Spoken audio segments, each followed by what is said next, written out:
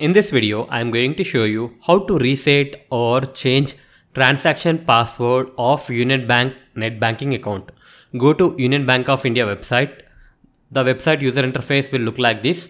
On the right side, you have a menu.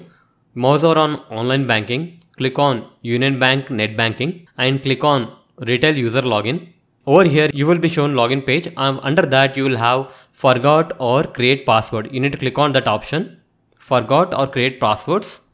Now over here you have the option to change the login or transaction password using debit card or without debit. I am going to reset using debit card, so I have selected first option.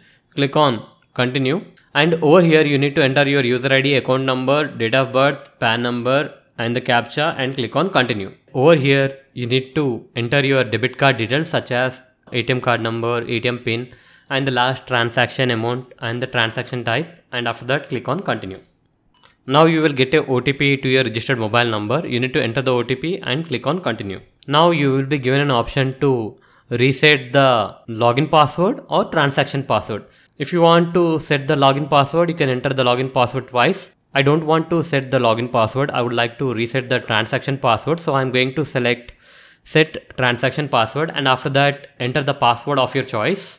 After entering the password twice, click on continue. Here you can see the message. The password is changed successfully.